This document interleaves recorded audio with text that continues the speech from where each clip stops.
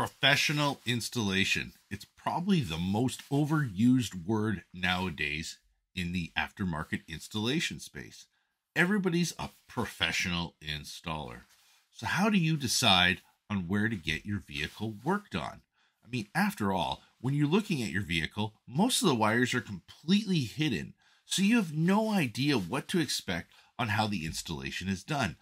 In this video, we're going to show you this Hyundai IONIQ 5, which was installed by one of our competitors.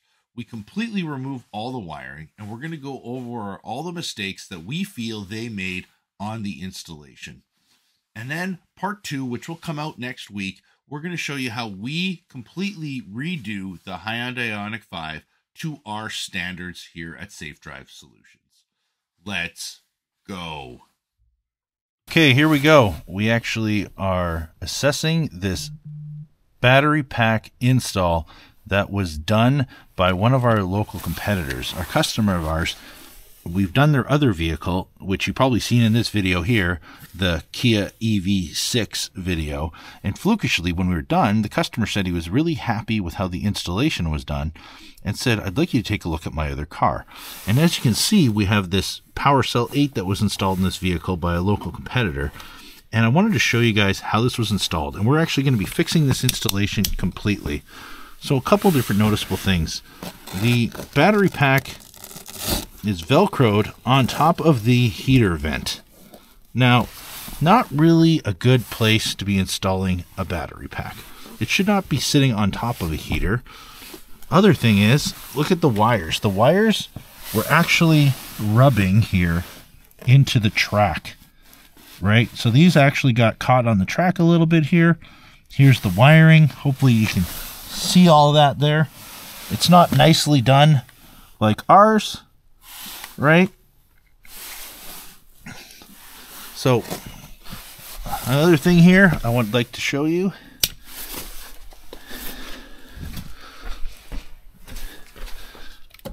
See this seat? It's powered.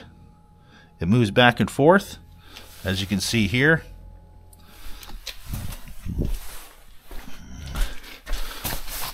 And I don't know if you probably can't see this.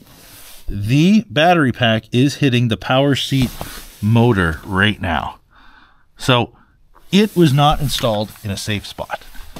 You're going to end up causing damages to the motor. So when we look underneath here, right, it's actually going to cause damages to the motor. And now here, look what else here. These are the wires here. They're sitting here. They're bare. They're not taped up nicely. And this is how it's ran in this vehicle. So we're going to be going through and actually fixing this whole installation for the customer and getting it done proper.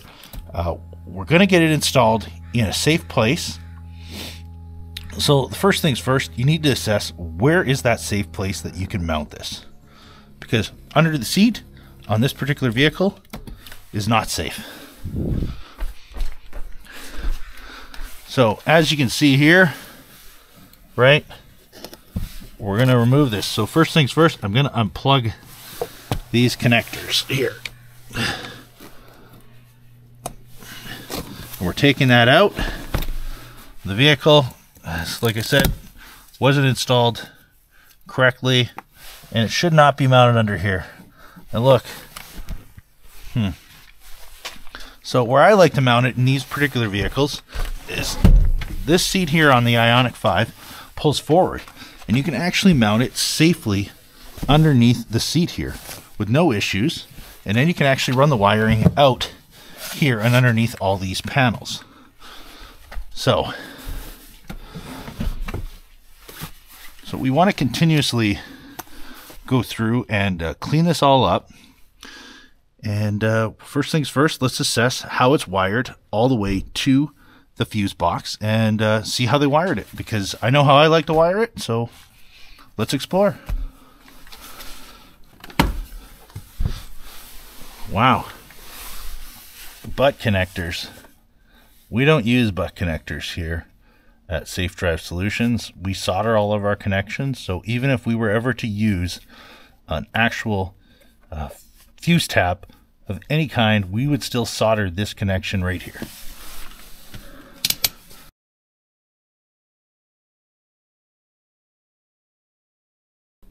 Okay, so we have the ground connection here for the battery pack and your power connection. So I want to explore how it's wired here, and I want to make sure that you guys are seeing it raw, so I'm not editing it, I'm not making somebody look bad. Just want to see. So this is hooked up to an ignition of some kind. So I take this out right here. It should show, oh, there's absolutely no fuse. So there's a 20 amp fuse hooked up to it, and it was hooked up to a blank. So let's take a look and see here. Was that an actual blank up top there? Yes, it is. So here's the thing. They hooked up a 20 amp to a blank. You don't know how thick the wiring is to support current to charging this. So they've hooked it up to a blank. I would never, ever do this unless you're going to take the whole fuse box apart and you know exactly the pinouts on it. But right now here, as you can see, right here, this is the fuse they used. Right next to it is airbag. This is empty right here. You don't know. So you have to remember, that's a 20 amp fuse. How do we know the wire isn't like a 20 gauge coming out of the back? And if it's very small, it's not going to support that amount of current being charged all the time. So we're taking this out. That is gone. Okay. I'll see right here. We used tie straps. They used, I don't know why they wouldn't use tie straps, the installation place, but they just used, you know, one of the zips that you get from holding the wiring together in the package. Seems a little strange. But anyways, needless to say, we don't recommend hooking up to bolts like this. First off, there's plastic in between here and the ground connection. We recommend, what we like to do is drilling directly into here, making full contact. Because here's the thing, if a car dealer is going to be servicing the vehicle in any way at all, and let's say they need to take the fuse box out, they're going to disconnect this. So now this is no longer connected to your vehicle, right? So now the battery pack's no longer connected. That's why we like to drill with a self-tapping screw and actually use a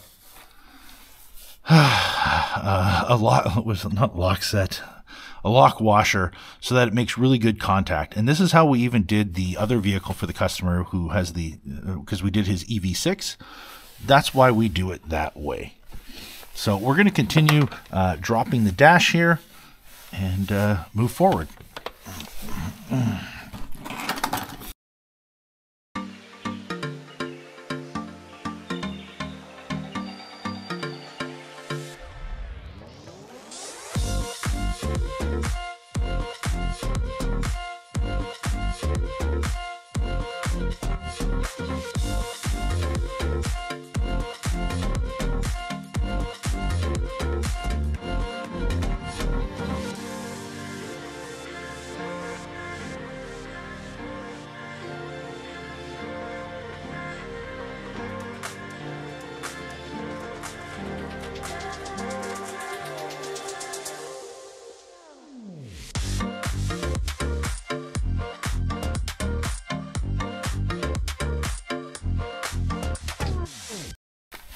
So I just want to point out here, so as they ran it, no tie straps, no extra effort.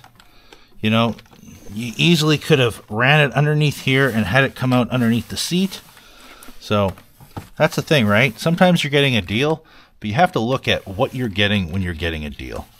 A lot of people aren't looking at that. Now, I'm not saying that this particular customer was sucked into getting a deal. I'm not trying to say anything like that. From my understanding, he actually paid a fair price for it. But so you have to be careful when, you know, who's working on your car.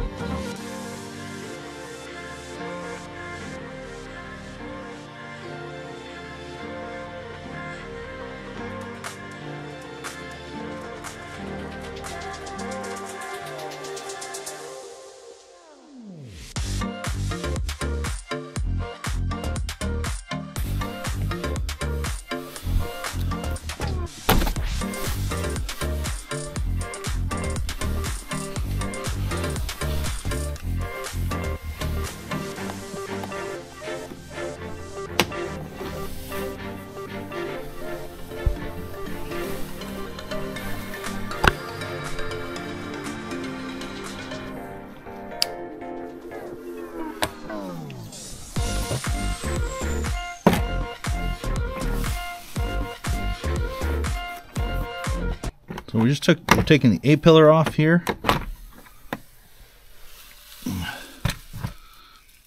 You always want to make sure. See, here's the airbag retainer clip. So usually what I do is I use my fingers or a small pick to push these in. That way you can take it off without damaging. You always want to make sure that goes back in place, because this is what holds it in place. So when the airbag goes, this pops out and the airbag shoots out the side. So you see here, it's ran behind the airbag, which is good. No tie straps at all. So, a couple things missing there. The rear cable is ran. I'm not sure. It looks like it was ran. Yep, it was ran over top of the airbag. So I think we're going to take that out and fix that for the customer. I know he's not paying us to do that, but I think that's the right thing to do.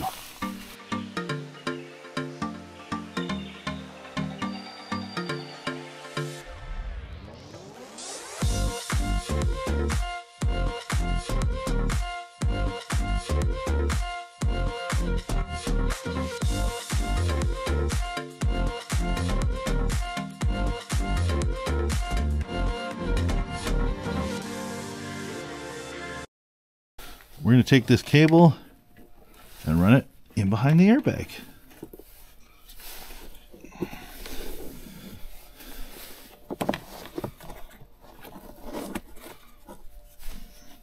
Like so. Get it all proper for this customer. We'll continue removing our the cabling that they installed for the battery pack. And so there we go.